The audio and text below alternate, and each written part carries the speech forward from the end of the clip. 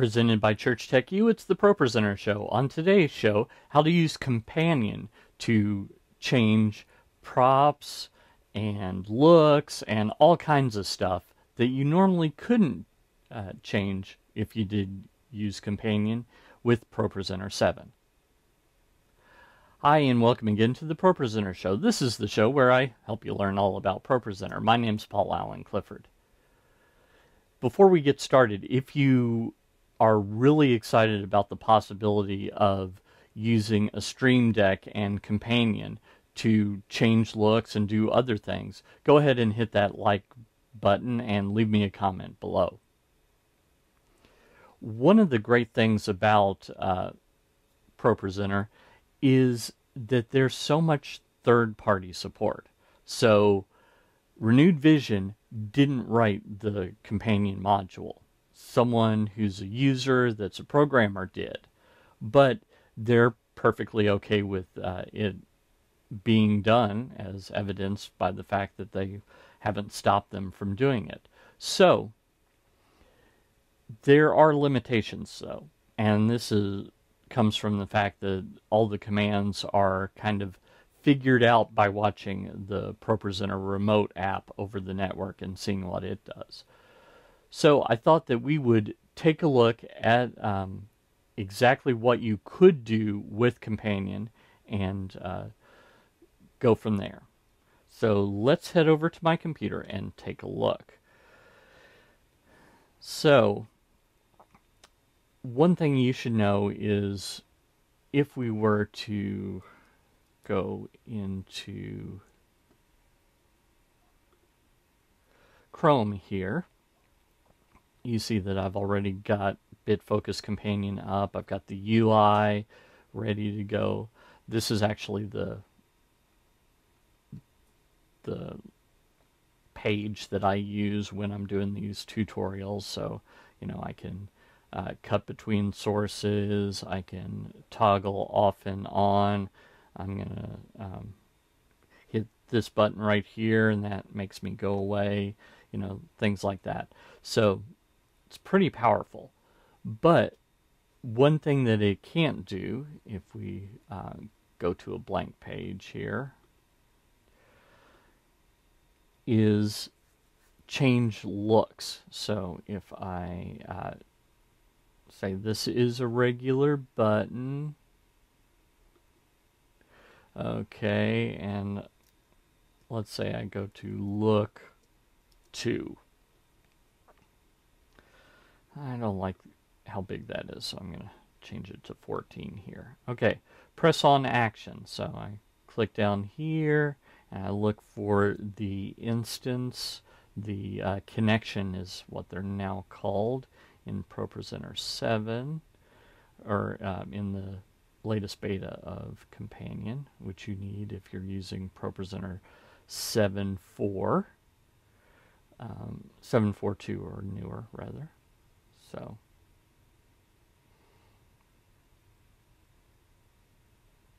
okay, so notice here I had a lot of things that I've added in here.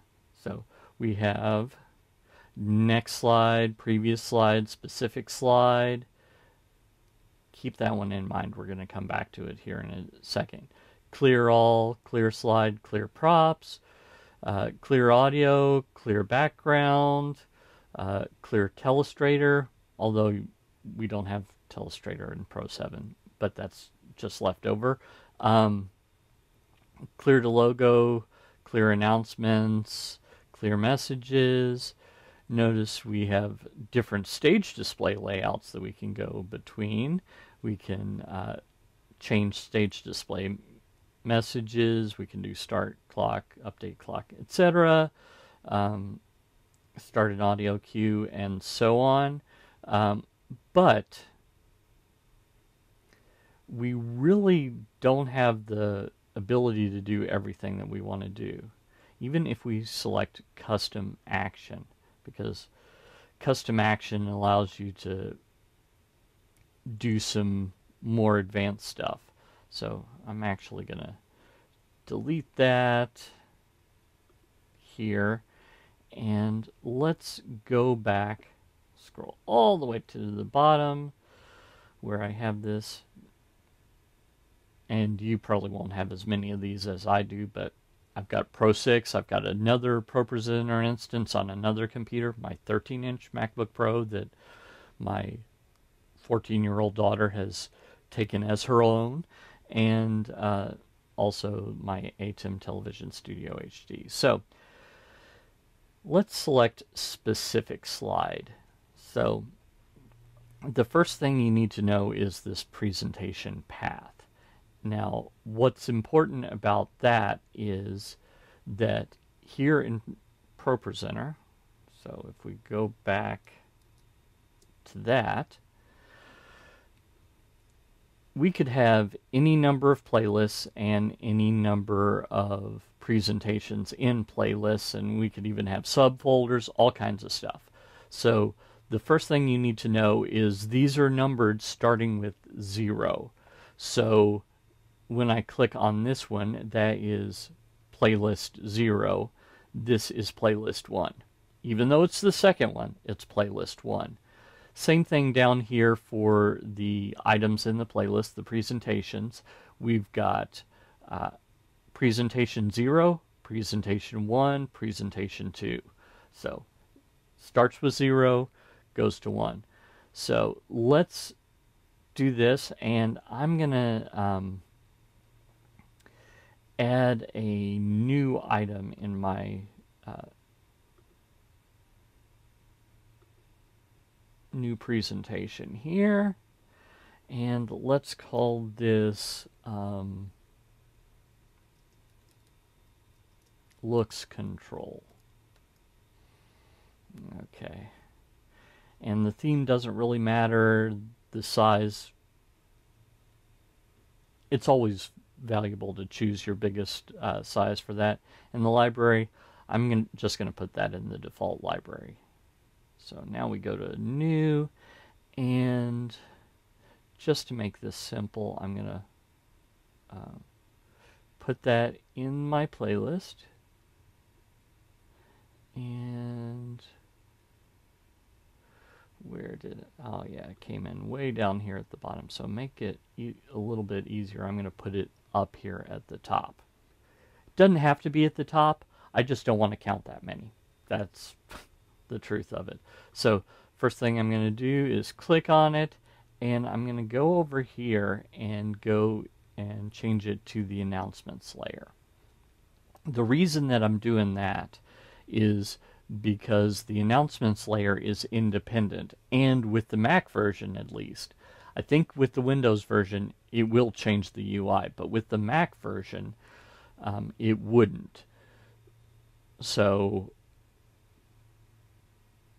I've got that slide there, and let me add another to it. Command Shift N adds another. So right now I'm going to add, right click, add action, and you may see where I'm going with this.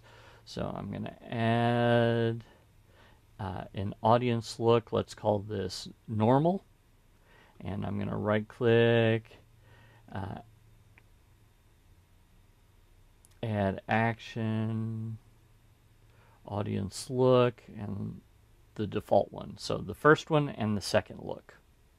Okay, so if I were to, in the course of service, just click on those two, then they would change between the two looks.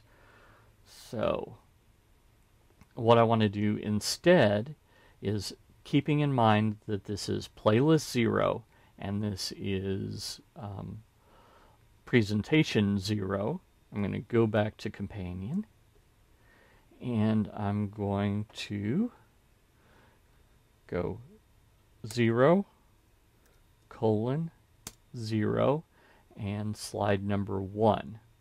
No delay, don't need a delay. So actually I said that was look 2 initially. Let's call that look 1. I'll do the same thing here. It's a regular button. Look 2, and I could call these whatever I wanted to. I'm just doing this for simplicity's sake. And now So that's good. That's good. Now I need to add the action here, scrolling all the way down till I see ProPresenter 16, going to specific slide. Remember, now we're going to do slide number 2 in playlist 0, presentation 0. Okay, so now that's already updated here in my Streamdeck. That's right there.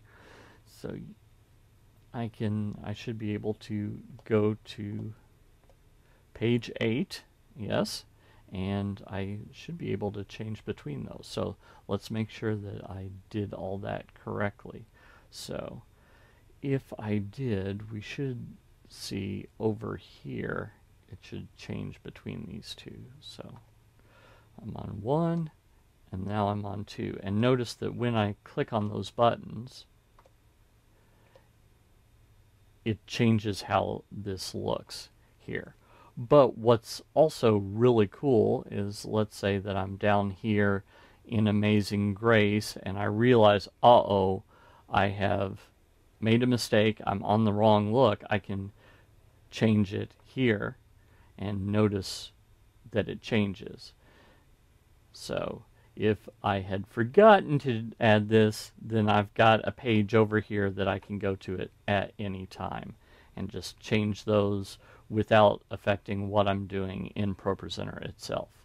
So that is how you can use Companion and a Streamdeck to change looks, or basically anything that you could put as an action on the on a slide in ProPresenter 7. If you like this content, I bet you'd like my ProPresenter 7 Quickstart course. So just go to TDM.fyi/Pro7Quick. Sign up right there. It's absolutely free. You get a login and you can take the Pro 7 Quickstart course just whenever you want. Until next time, this is Paul Allen Clifford from TrinityDigitalMedia.com and ChurchTechU.com, reminding you to go out and change eternity.